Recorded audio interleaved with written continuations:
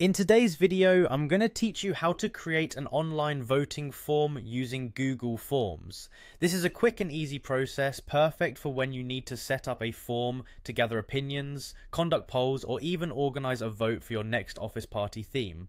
Let's dive right in and have it set up in no time. First off, let's head over to Google Drive. To do this, simply open your web browser and navigate to the Google Drive homepage. You'll need to sign into your Google account if you aren't already. Google Drive is a great tool to store and manage files, and from here you can also create new documents, spreadsheets, and forms. Once you're in Google Drive, look towards the top left corner where you'll see a button labelled New. Click on this to open a drop-down menu. This menu gives you a range of options for what you can create.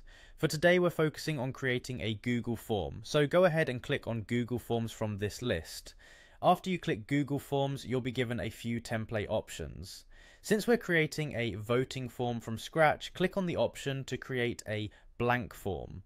This will open up a new tab with a blank Google form ready for us to start editing. The first thing you should do is give your form a title. Simply click where it says Untitled Form and type in the name or title you want for your voting form. This could be something like Vote for the Best Office Snack or Team Building Activity Poll.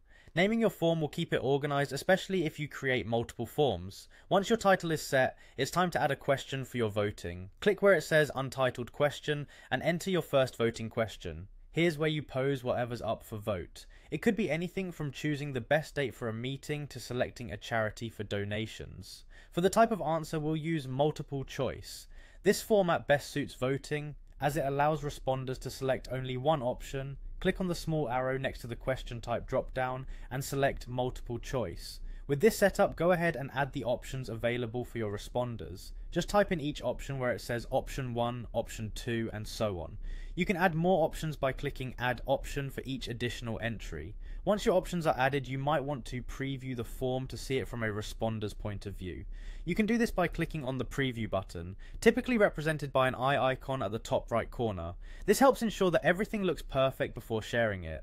If you're satisfied with your form, click on Publish to make it live and accessible. To share this voting form with others, click on Send. You'll then have the option to copy the responder link. Click on the link icon